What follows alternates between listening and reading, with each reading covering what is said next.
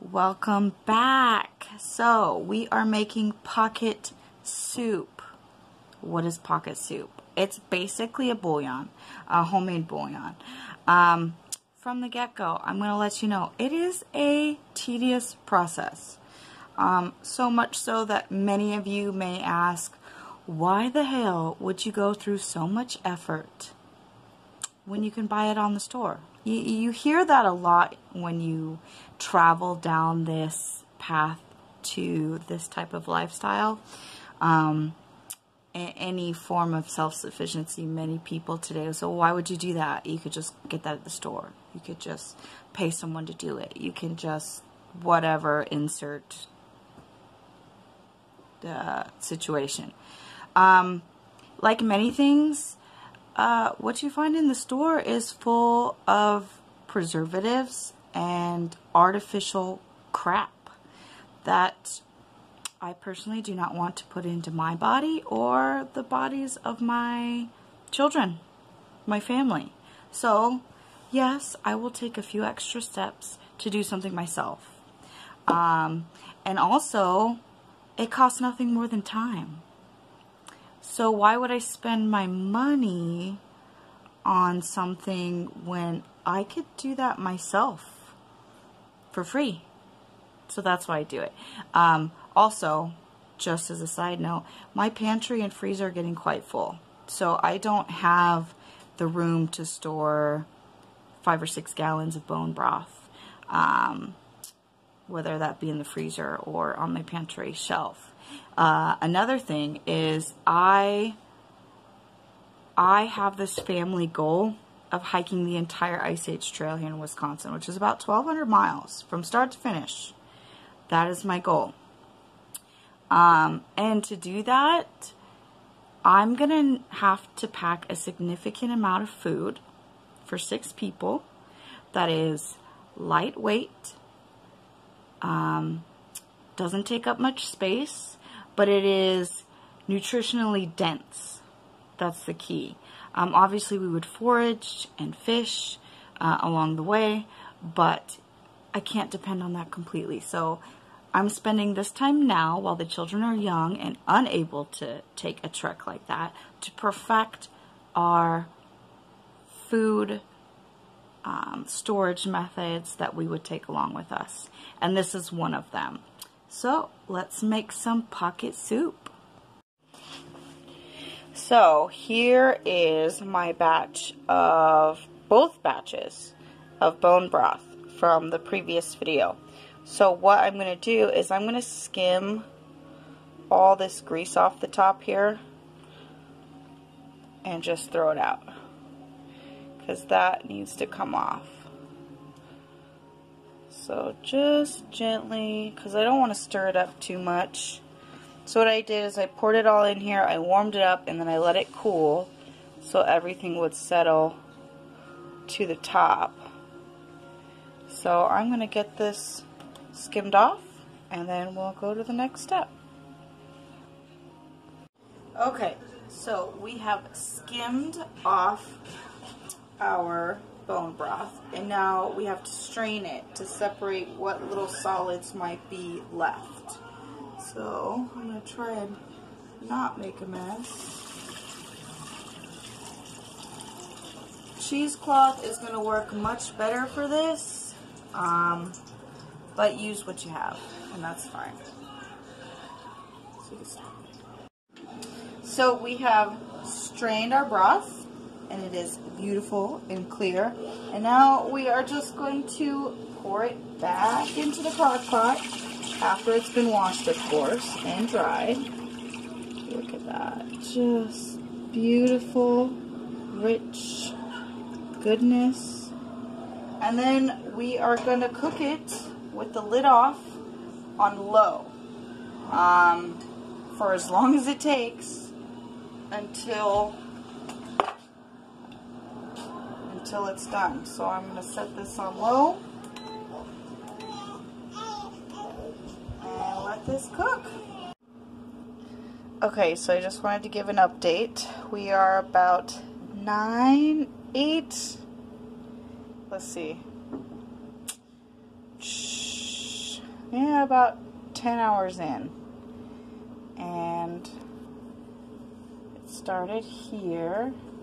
It has reduced about 1.5 inches. So this is a long process, but just be patient. We will get there. Okay, so here's another check. As you can see, it's reduced quite a bit. So what we're looking for, or what we're waiting for, is for this to cook down until it begins to gel. So I don't know if you can see it, but we'll take you a little bit closer. Let's hope I don't drop this. But you see how it's thickening up? The residue on the side here is starting to thicken up. It's not quite gelled yet, but got a nice thick coat left on your finger when I dip it in there. So I think it's almost there. Definitely feels syrupy and thick. So we're almost there, and I don't know if you can notice it, but when it moves, that section in the middle here, see how thick it looks? So I think we're almost there. We're so close. We're going around 20 hours, like I said. This time, there's 2 hours left on the timer. So I'm just going to let it go and shut it off and see if it cools, or once it cools, that it'll gel up. If not, then I'll turn it back on warm or low, and we'll keep going. Almost ready. So when I stopped it last, it did not gel up. So I turned it back on, and we have been cooking it for quite a few more hours. But it's almost there.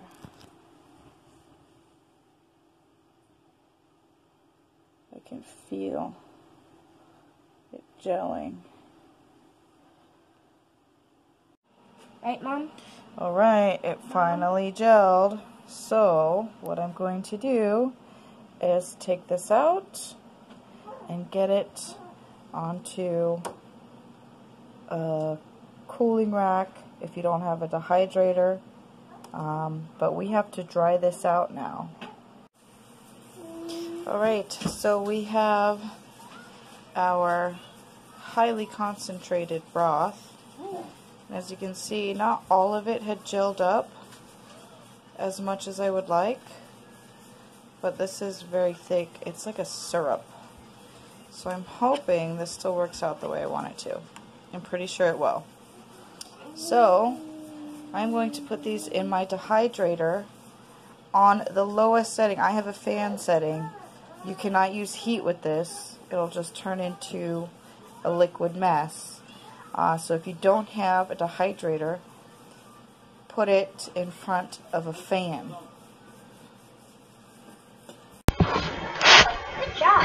So after close to a full day in the dehydrator, because I didn't cook it down long enough, I had to scrape it off and flip it over so it could finish drying.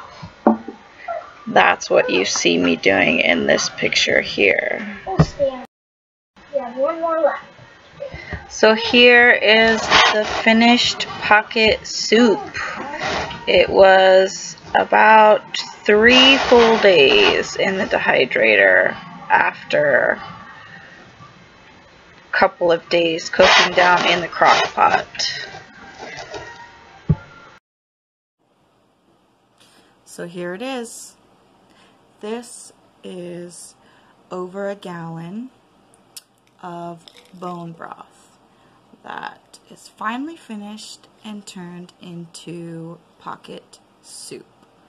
A highly concentrated bullion, basically. Couple of things. I would suggest, if you can, keep cooking your broth down until it fully gels, until it gels all the way through. I cooked mine down to basically a thick syrup state, as you saw, and which obviously you can see turned out fine, but I had to add an extra step. I had to scrape that off my sheets and flip it over to allow the rest of it to dry. So if you don't want to do that, fully gel your broth and then put it in front of your fan or in your dehydrator. So that's it, you guys. A long, slow, tedious process, but in my book, well worth it. Give it a try. The next few videos, we'll do some cooking experiments with this and see, you know, what the ratio of water to bouillon will be. So stay tuned.